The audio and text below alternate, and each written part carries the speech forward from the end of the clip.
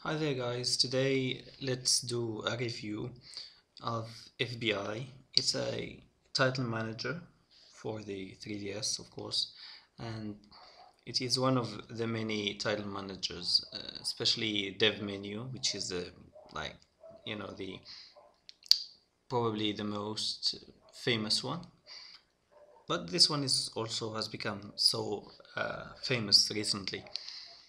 Okay, so without further ado, let's just review this title manager. So you see here there are a lot of options to choose from.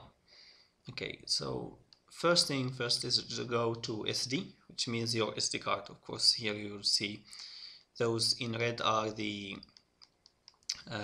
folders, and those things in black are the files that are in your SD card. So what you can do with this title manager is not just install games or titles, but also do much more things like deleting, for example here. So you see here, install CR file or delete it, or just delete the file altogether, install and delete, etc. Yeah, so this is of course the most, or the core feature of it. But there's also this feature, which is here, titles. You go to titles and you find titles here, or the games that are in your SD card right here, so you can find them here. So those in green are titles that you can delete safely, no problem.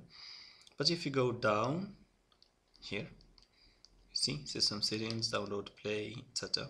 So these are the titles that you must not touch, because if you delete one of those titles, your 3DS will just become useless, more or less. You might be able to recover it, but depends on the title that you deleted.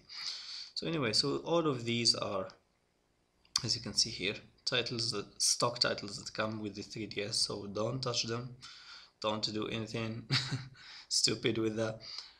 But you can delete your games here, so if you don't want anything here like a game or something, you can just delete it here. For example, dev menu, you have the dev menu here. I don't know what's this, doesn't even show what it is. This is just a game, so just launch title or delete it or whatever. So for example, I'm gonna delete it, I don't need it really, so yeah, it's deleted. So here are the other things. So for example, Super Mario Maker, you can just launch it if we want from here. I don't know what's the use, but we can launch it from here. Okay, so black screen. I hope this thing doesn't stop. Error has occurred. Okay, so again black screen, seems like something is not okay here. Okay, so the thing, all of it froze, I think because it stopped recording. Anyway, so you have seen how it works, and I hope to see you in the next video. Please leave a thumbs up if you like this content, and subscribe to the channel, if you want more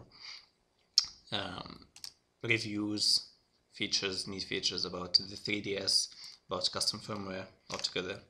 So thank you for watching. Sorry, things got frozen up. Anyway, see you in the next video. Bye.